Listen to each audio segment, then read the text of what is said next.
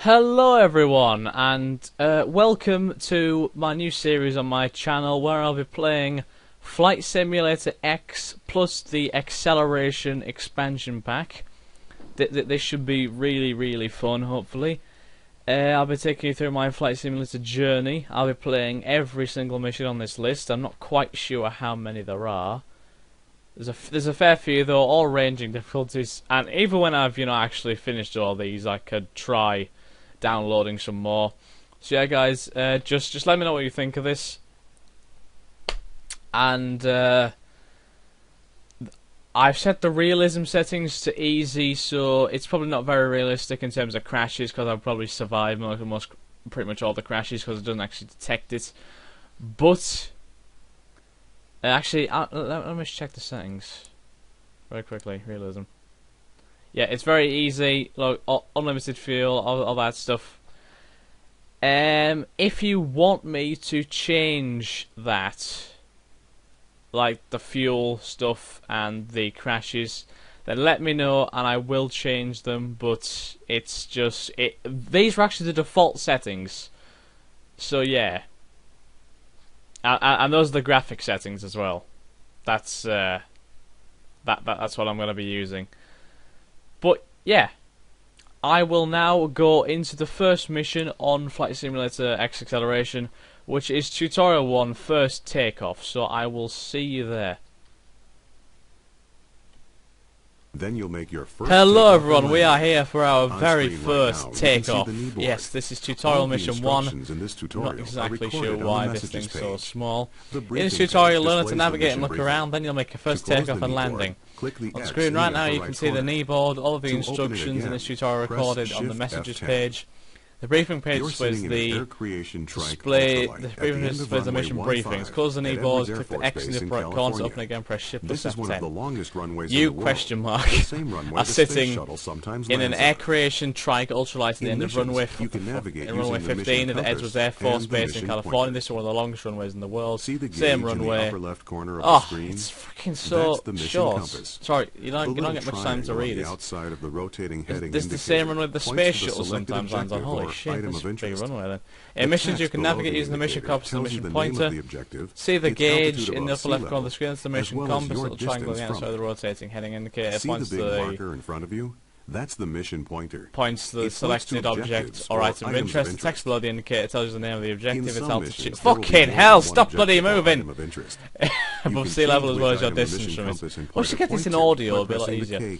See the big mark in front of you? That's the mission point. Points to the objective or item of interest. Some missions there will be more than one objective or item of interest. You can change which item the mission compass and point to by pressing the K key. You can add the mission compass and point by pressing the U key. So look around with the hat switch on top of your joystick or press and hold the space bar. I only have a keyboard for the space bar. Then move the mouse to look around. Feel free to experiment by looking around your aircraft now. You can also try different views by pressing F9, F10, F11 and F12. When you're done experimenting with views, press 1 to progress to the next phase of the tutorial. So we're looking around here. It's a little plane that runs, obviously not a very big one. Let's press F9. F10, oh wow, F11 and F12. Holy shit. Yeah, who else is going to want to use that view? Jesus Christ. I think I prefer the virtual... Actually, no, which one do I prefer? Do I prefer the cockpit, the virtual cockpit?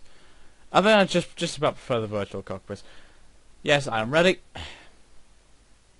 You can control an aircraft by simulating a joystick, universal control, the mouse or the arrow keys on the keyboard. The mouse or the arrow keys on the keyboard. Time to go flying. Time to go flying. You're going to start the engine, release the brakes, take off, fly through swing gates, and then land again. Oh, it's too daunting for me. Come on. I don't want to do this. First, move the throttle to idle.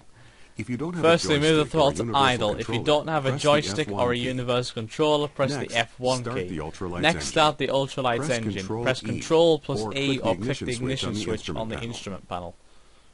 You can control the throttle using the throttle lever on a joystick, by pressing buttons on a universal controller, or by pressing the F1, F2, F3, and F4 keys on the keyboard. And Control plus E. The instructions in this tutorial are generalized to apply to any of these methods. For details about using different types of controllers, refer to the quick reference card or to the briefing for this mission.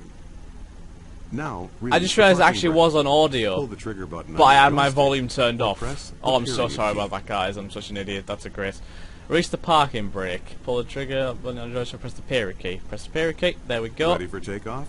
Yes. Smoothly advance the throttle to full. If you don't have a joystick, press the F4 key. F4. Taking off is easy. So F4 is full At throttle. about 30 miles per hour, gently pull the stick towards you, and the aircraft will fly off the runway. Okay, you know what? Stick a bit. I'm gonna use cockpit view. Yeah, I'll pull up now. Congratulations, you're flying. Woo! Pull back gently on the stick and climb a bit to I'm fly flying. I through the don't first believe gate you it. see in front of you. I'm flying, guys. I'm such an idiot, though. I had my headset turned down to pretty much no volume, and I didn't realize the audio was coming through as well as the text. I'm so sorry about that, guys. I was probably talking over that guy so much. Ugh. Anyway, did I miss any of the tutorial instructions there? Just the quick reference card. Now Okay. climb a bit more and fly through the second gate. Climb a bit more. Okay.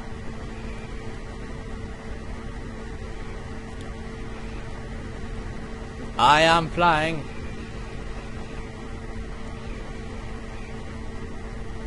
So yeah, what I've learned so far is that the F4 key is just full throttle, I believe. So now reduce the throttle a bit and slow down. The next gate is a little lower than the last. How do I reduce the throttle? Once you get through it. Is it F3?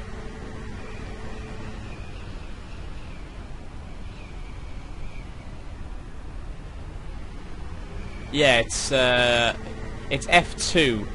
It's F2 to lower the throttle, F3 to raise it, F4 is max, and F4 is F1.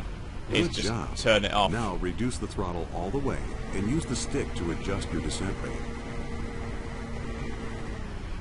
Okay, so the throttle has been turned off now, so obviously we have to try and level at just land here. Oh, I can see the pointer in the background there. Oh my lord! Oh, I'm so nervous. I'm gonna crash this, even though I know Pull the back crash slightly is on done. the stick and level out. Try to float over the runway as long as possible. Now brake. Oh my god! Pull the trigger on your joystick. Period. Press the period key. Come to a complete stop. Nice landing. Oh! I did it! Press I don't believe escape it. to end the mission, or take off again to explore on your own. I'm just gonna end the mission, guys. Okay. So I know this has probably been a short video, but I'll probably record the second mission right after this. But yeah, this has just been a quick introduction to the series, guys. I hope you have enjoyed this. If you have, then please like, comment, subscribe, favourite, share with your friends. Stay tuned for more episodes of Flight Simulator X plus Acceleration. If you have any suggestions for games that I can play on the channel, then please leave your suggestion in the comment section below. Thanks again, guys. Have a nice day. Cheers. Bye.